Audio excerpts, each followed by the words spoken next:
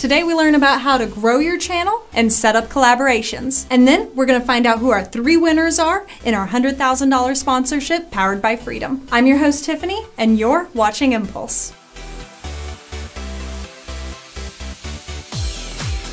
What is up, Freedom? My name is Zesty Mike, and today we're going to talk about one of the most effective ways to grow your channel: collaboration. If Jim Bob has 1,000 subscribers and you have 1,000 subscribers, chances are you guys don't share the same subscriber base. So if you guys do a collab together, then you guys are going to be promoting yourselves to 1,000 brand new people. This is why collaboration is one of the fastest ways to grow your channel. Now, there are good ways and bad ways to go about setting up a collaboration. Hey yo, Jim Bob, you wanna make one of them collaboration videos? Well, that depends. What type of video do you have in mind? I don't know, just want all your subscribers. For some reason, YouTubers are often intimidated by collaboration or just sometimes doing it flat out wrong. Now, the easiest way to go about collaboration is to find channels that have similar subscriber bases as you. A good rule of thumb is to add a 0 and take away a 0 from your subscriber base, and that would be a good place to start looking for people to collaborate with. So for instance, if you have 1,000 subscribers, look for anybody that has between 100 and 10,000 subscribers, and chances are you'll get a good response out of the people that you contact. Now, it is possible to collaborate with larger YouTubers as well. It's not quite as hard as what you guys might think, but we will touch on that in the later part of this video. So, Freedom, time for some collaboration etiquette. Don't spam their Twitter, Facebook, and YouTube with comments like, "Hey Jim Bob, can we make one of them there videos together?" Instead, compose a friendly message and send it to their business email. If a few days go by and they haven't responded, then you could follow up with their social media of choice and say, "Hello Jim Bob, I'm writing you this message to see if you might have received my friendly email." And keep in mind, not everyone is going to respond to you, so if they don't respond, just move on to the next one and try again. Now, you might be wondering, how do you receive their business email? Now, it's actually quite simple. You're going to go to the tube of you, go to their channel, click About, and then you're going to see an option more times than not that says Business Inquiries. You click that, type in the CAPTCHA code, and then it gives you your email, and you can send them your friendly email. Now, when we come back, we're going to be talking about how to collaborate with larger YouTubers. Making friends, making videos, growing your channel. It sounds like my cup of tea. I like Friends. Oh, you like Friends too? Oh, yes you do. Oh, you like kissing lady faces. You're persistent. And now, in no particular order, it's time for our 2 runners-up in the $100,000 sponsorship, picked by Heartbeat Chrome. And you get to choose from these select prizes brought to you by our partners with Freedom. If you want to know more about the $100,000 sponsorship, check out the video in the sidebar for more information. And now to con artist Rick, who stole part of my job in this show to announce who the runners-up are. Hey Rick. Our first runner-up is Mr. Crazy Knifer. He went ahead and helped the Freedom family out in real time by providing responses to his comment that asked for channel and graphic design reviews. Our next runner-up is Insonark. He contributed to the video's topic and started some great discussion amongst the Freedom family about when it's okay or not okay to use the copyright flagging system on YouTube. Congratulations, Freedom partners, and remember, you're still eligible to win first prize in a future Impulse episode. And now, the Zesty dude.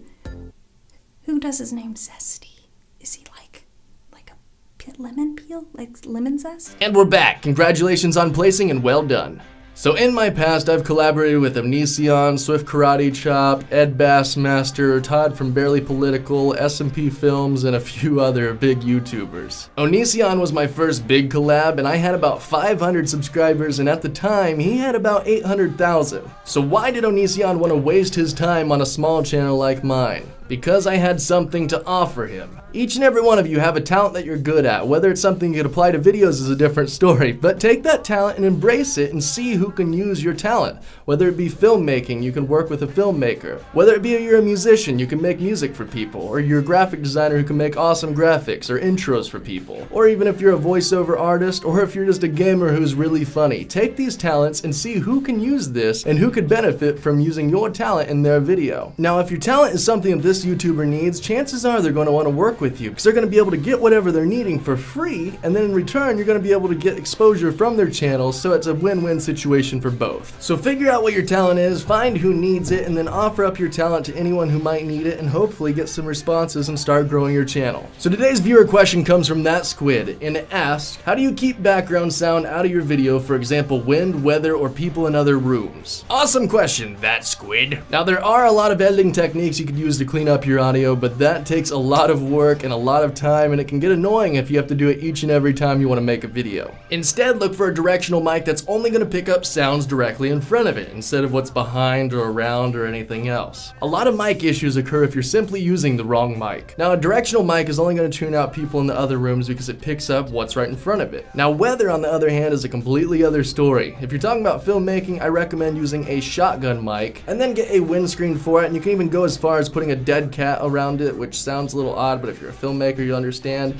And if that's not even enough, then you could use a blimp to put around it. And if that is too expensive for you, you could simply put a sock on your shotgun, and it will tune out a lot of the sound. Now, if you're talking about gameplay commentary, I'm a little concerned why there's weather inside your house, but you might be talking about what's outside again. So again, what I would recommend is getting a directional mic. I personally use the Audio-Technica 2020, and you can get it right up close, and it's only going to pick up your voice and nothing else around you. So now outside the room, I'm going to go ahead and play one of my videos on my phone turned up all the way so we can kind of show you what we're talking about, how it will tune out the different sounds that are behind it. Alright, so I have my phone outside the room playing one of my vlogs from the other day, so now when I talk about random carrot, penguin, Sasquatch, dingle dong, ding dong, ding dong dongs, you can't really hear the sound in the background. And the door is open.